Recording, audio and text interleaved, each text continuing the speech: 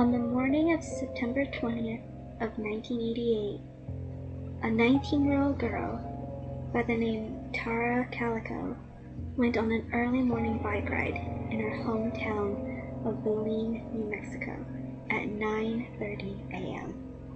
She rode her mother's pink Huffy speed bike, for her bike had gotten a flat a few days earlier.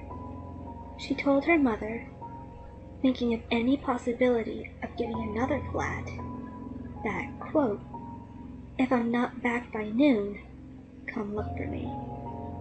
She had her normal 35-mile route that she took, and was planning on being back to go play tennis with her boyfriend. What was an innocent activity turned into a horrible event, and she never came back home. Authorities looked for hours amid a storm coming in and found nothing except a cassette tape from a Boston album and pieces of a Walkman that Tara had brought with her on her ride near Highway 47, reaching where her route normally ended. A year later, on June 15th of 1989, at a convenience store parking lot in Port St. Joe, Florida, a Polaroid was found. On the photo was an unidentified young woman and an unidentified boy, both gagged and bound. The mother of Tara claimed that the girl in the picture was indeed her daughter. The picture did show a resemblance, having the biggest identifier being the scar on her left leg.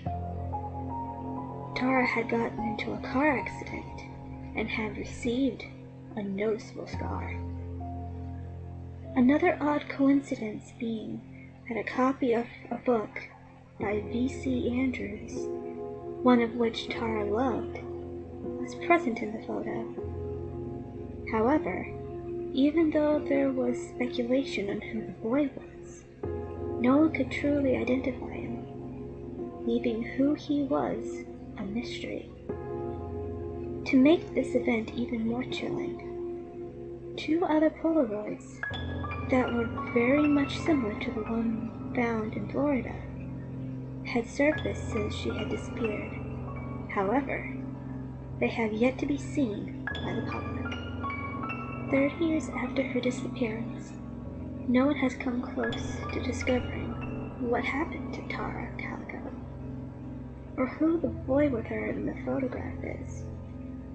The question on everyone's mind is what happened that day, and more importantly, where did those photographs come from? Of course, that is one of many questions that have yet to be answered.